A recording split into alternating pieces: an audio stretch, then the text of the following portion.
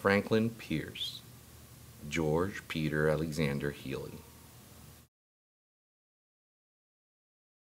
In 1852, Franklin Pierce seemed to his fellow Democrats to be an ideal choice for the presidency.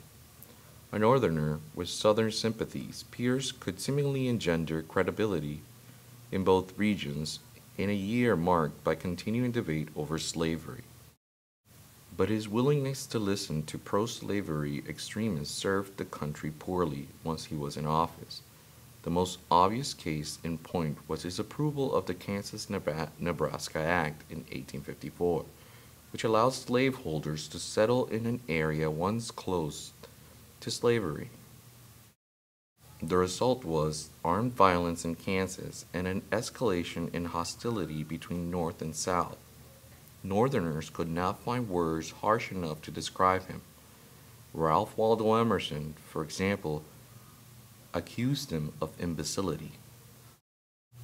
George Peter Alexander Healy derived the original version of this image from sittings that took place in Boston in November of 1852, shortly after Pierce's election was confirmed.